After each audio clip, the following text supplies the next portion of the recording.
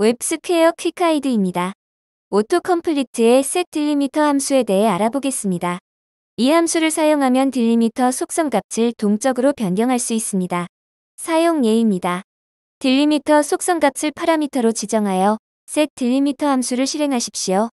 예제를 통해 확인해 보겠습니다. 오토컴플리트입니다.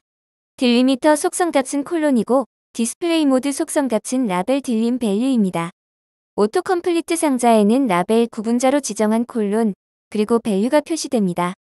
오토컴플리트 옆에는 트리거가 있고 이 트리거에는 온클릭 이벤트가 걸려 있습니다. 이 트리거를 클릭하면 딜리미터 속성이 하이픈 3개로 변경됩니다. 브라우저에서 확인해 보겠습니다.